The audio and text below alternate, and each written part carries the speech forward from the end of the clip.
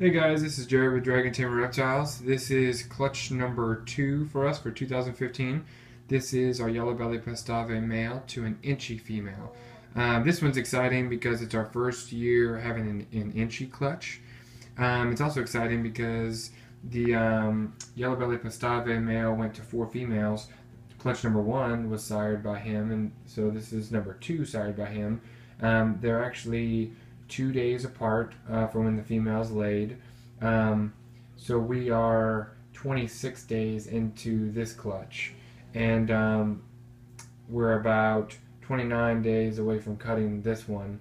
I think cut day is July 5th if they don't pip earlier. So excited to have those two that close together. And I'm also excited to see what combos we get from this one.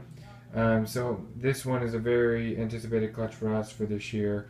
Our first year having this female, so we have 5 good eggs from her.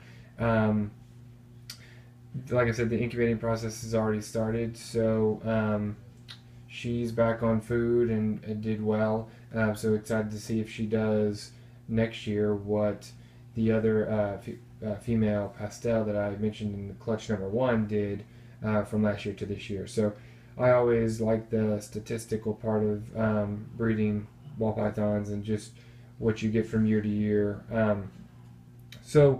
Very excited about this clutch. So we've got some other ones coming as well. Stay tuned for all that. Thanks for following, guys.